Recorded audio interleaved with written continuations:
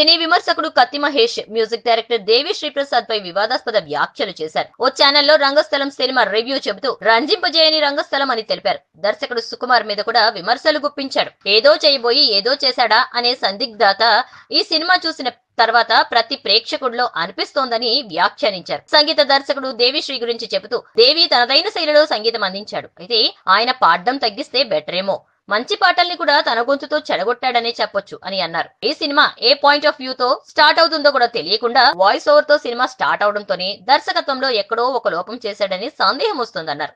అనసూయ తన వయస్సుకు తగిన పాత్రే చేసిందని తెలిపారు.